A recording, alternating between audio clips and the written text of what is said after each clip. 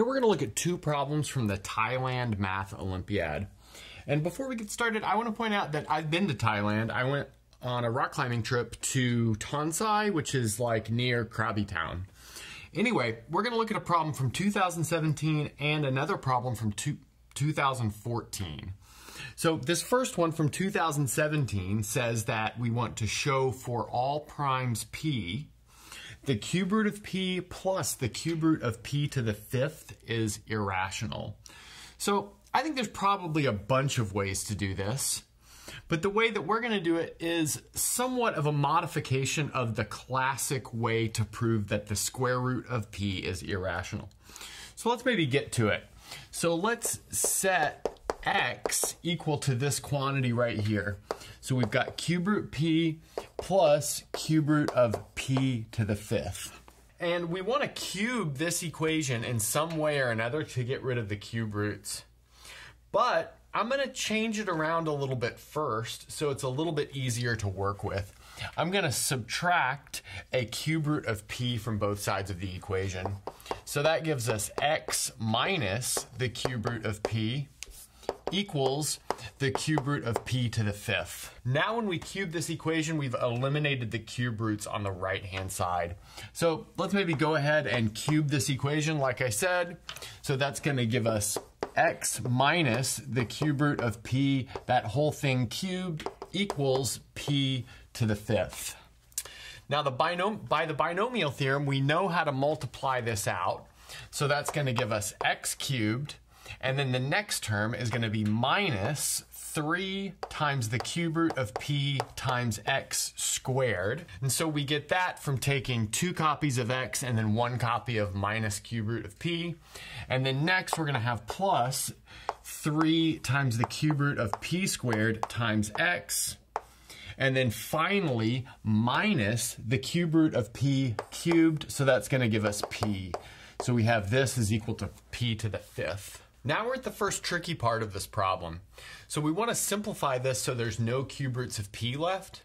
And the way that we'll do that is to take this value of x and plug it into one of these that's making this x squared.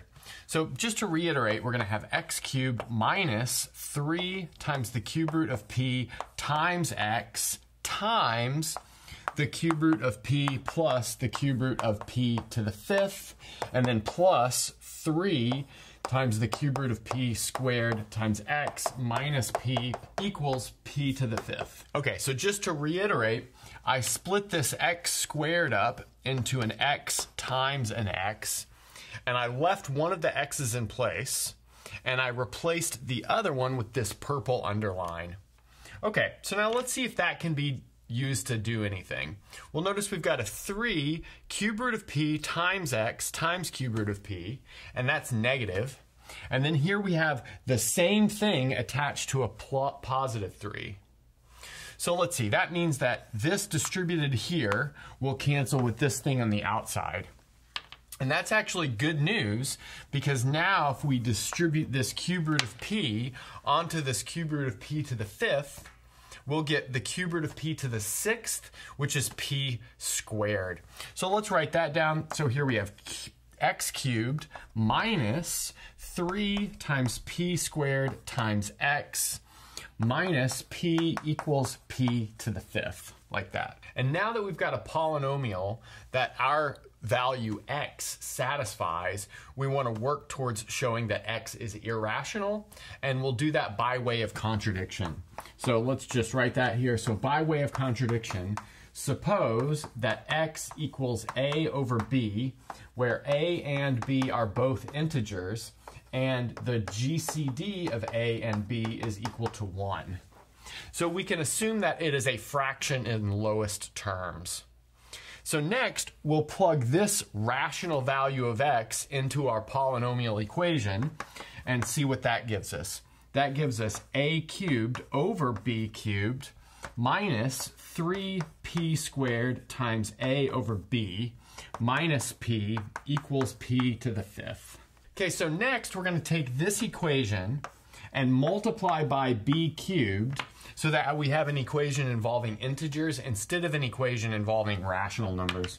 So let's see, multiplying that thing by b cubed will give us a cubed minus 3p squared a times b squared minus p times b cubed equals p to the 5th times b cubed, like that. Now next, we can see that every number in there is a multiple of p except possibly 1.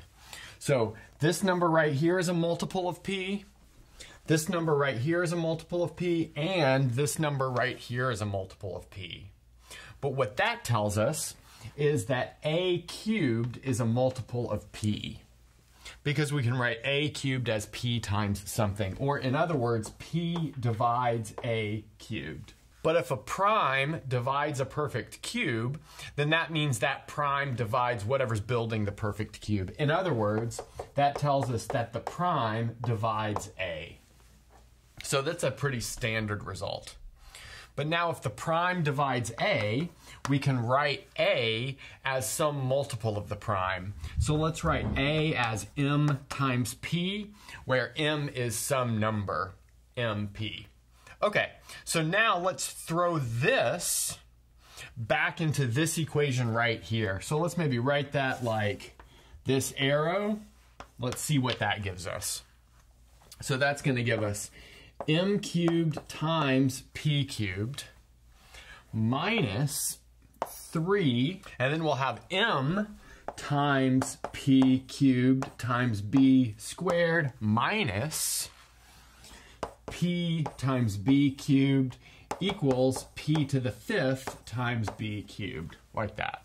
But now notice that we can take this entire equation and divide it by p, because we've got a p in all of the terms here.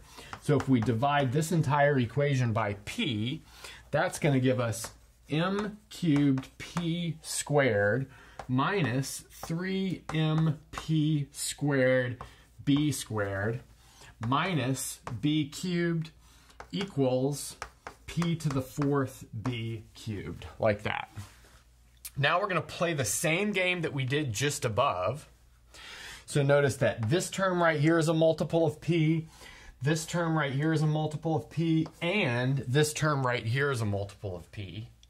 But that means b cubed is a multiple of p, but that means that p divides b cubed, but that means that p divides b. But check it out, we found a common divisor of a and b. Meanwhile, we assumed that the GCD of a and b was equal to 1, so that leads us to our contradiction. And so what have we contradicted?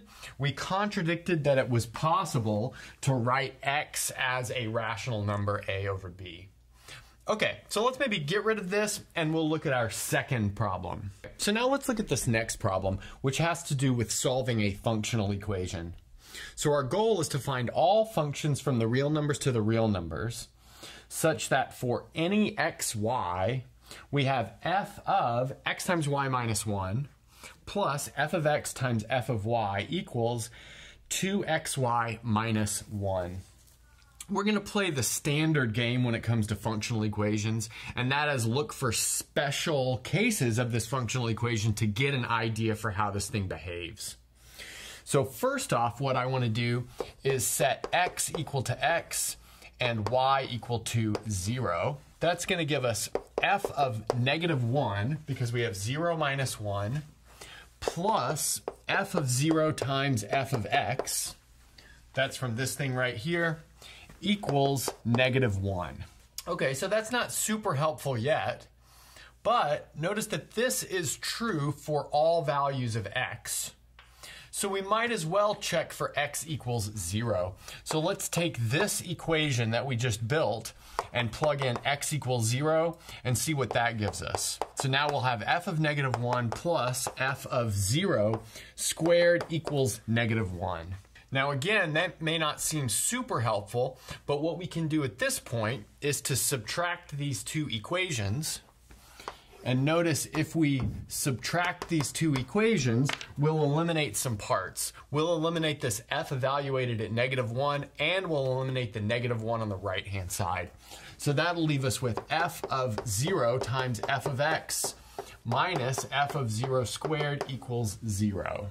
So we can factor an f of 0 out of that. We get f of 0 times f of x minus f of 0 equals 0. So that's good, and that gives us two possibilities. So either f of 0 equals 0, or f of x equals f of 0 for all real numbers x. But actually, that's a problem. So f of x cannot be equal to f of 0 for all real numbers x. That would make f a constant function. So let's see why this is impossible. So let's set this equal to the constant number c. But now plugging this constant value for our function into our functional equation will give us c plus c squared.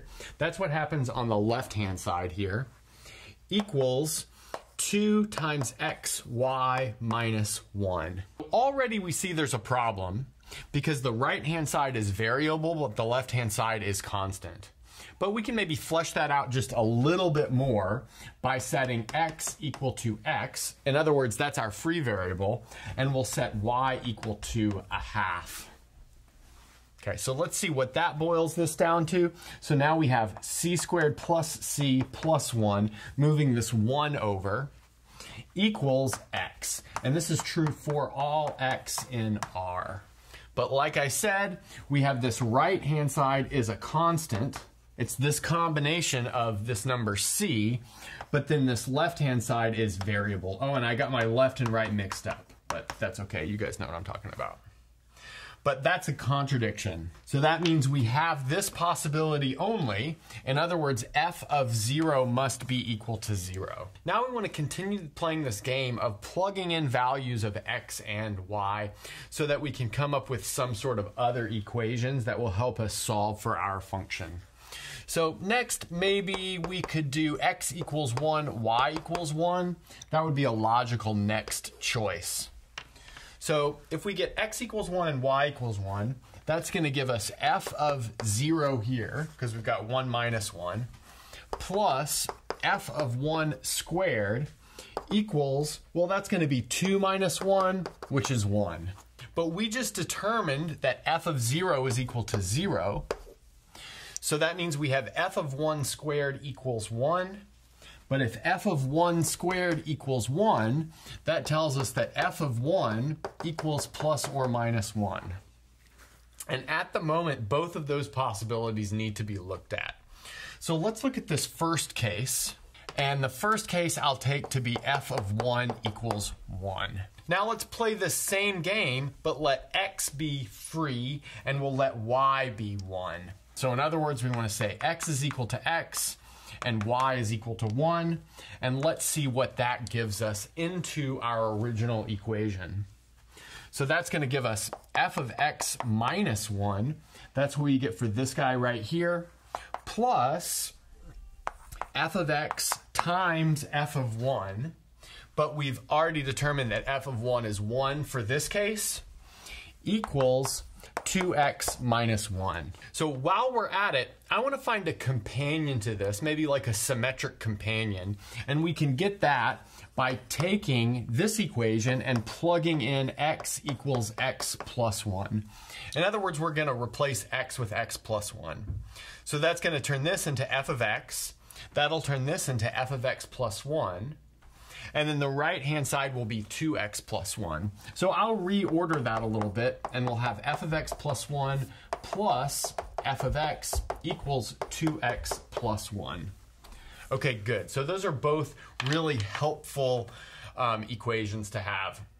Now, since x times y shows up in two places in this equation, we might want to set one of the variables equal to x times y and the other one equal to 1. So let's see what we get if we do that. So let's set x equal to x times y, and then we'll set y equal to 1. So again, our motivation for that is to use the fact that that is going to give us something similar over here and something similar over here to our general setup. Okay, so that gives us f of xy minus 1 plus f of xy times f of 1, but f of 1 is equal to 1, equals 2xy minus 1. Okay, so let's compare that to the given equation, which I'll write just right below it.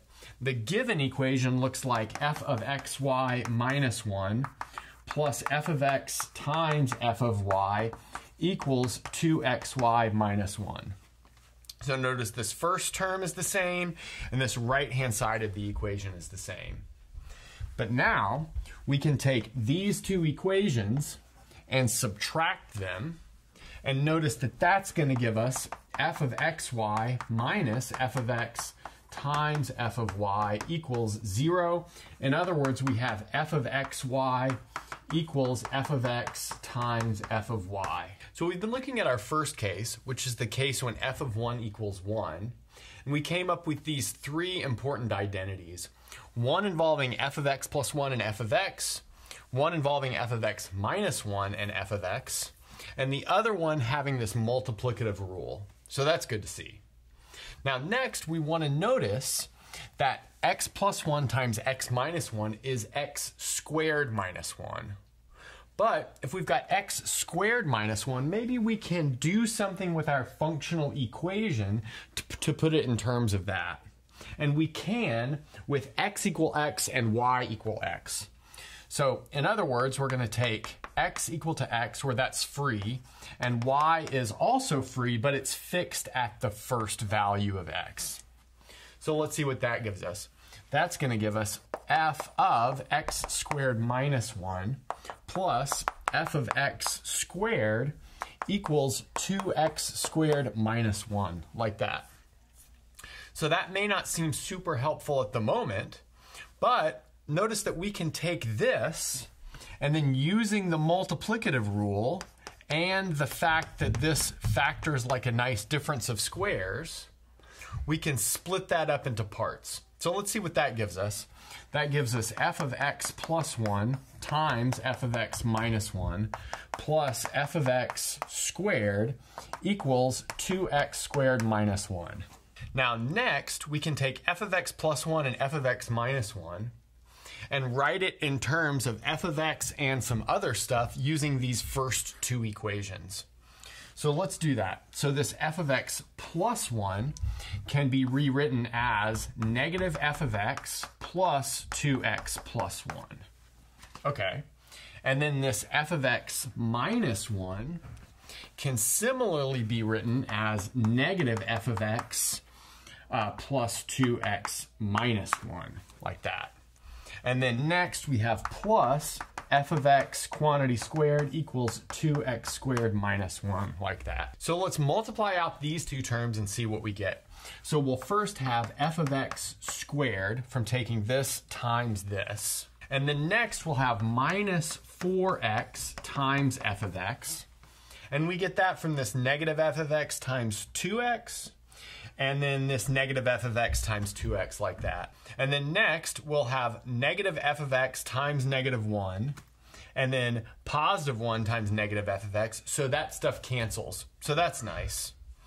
And then finally, we have 2x plus 1 times 2x minus 1, so that's going to give us 4x squared minus 1. So we've got something that looks like that.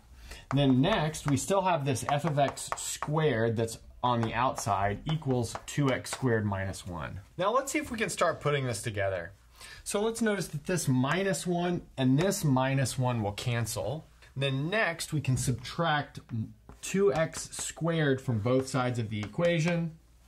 And that gives us this quadratic equation, 2 times f of x squared minus 4x f of x plus 2x squared equals 0.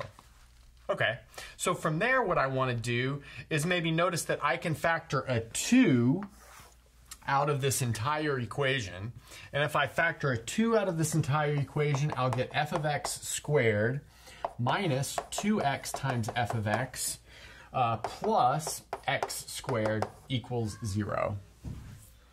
But that has a nice factored form, and in fact, this factors like f of x minus x quantity squared equals 0, which tells us that f of x equals x. So to reiterate, in the case when f of 1 equals 1, we get that the function must be f of x equals x. Okay, so let's get rid of this and we'll look at the second case. Now we're ready to finish this problem off, and that's by looking at the second case, which is when f of 1 equals negative 1. We're going to use essentially the same tricks that we used to conquer the first case, so we'll go a little bit more quickly. So to start it off, we'll set x equal to x and y equal to 1. So in other words, x is still free, but y is fixed at 1. So that gives us the equation f of x minus 1, and then we'll have plus f of x times f of 1, but we're assuming f of 1 is negative 1, so we get minus f of x equals 2x minus 1 like that. Then we're going to do the same thing that we did before, take this equation and replace x with x plus 1 to get like a symmetric companion version.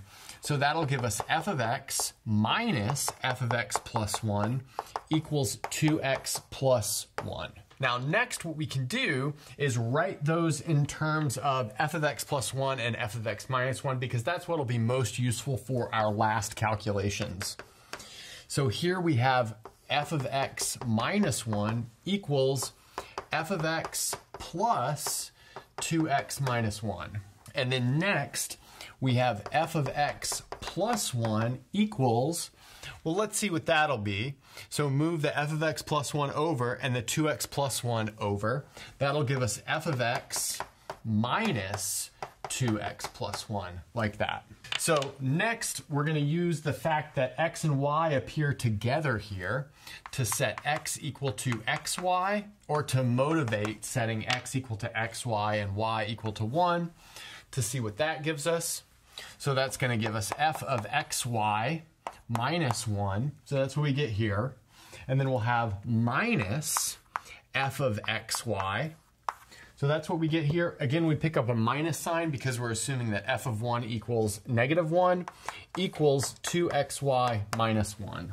Now we're going to combine this with the original functional equation, which says that f of xy minus 1 plus f of x times f of y equals 2xy minus 1 to achieve some sort of multiplicative formula involving like f of x times y. And in fact, now it's a slightly different multiplicative formula. It looks like f of xy equals minus f of x times f of y, like that. Again, that's just from maybe subtracting these two equations, and notice lots of stuff cancels except the f of x times f of y and the f of x times y. So now we're ready to finish it off. So we'll take x equal to x, and then we'll take y also equal to x and see what that gives us. So that's going to give us f of x squared minus 1.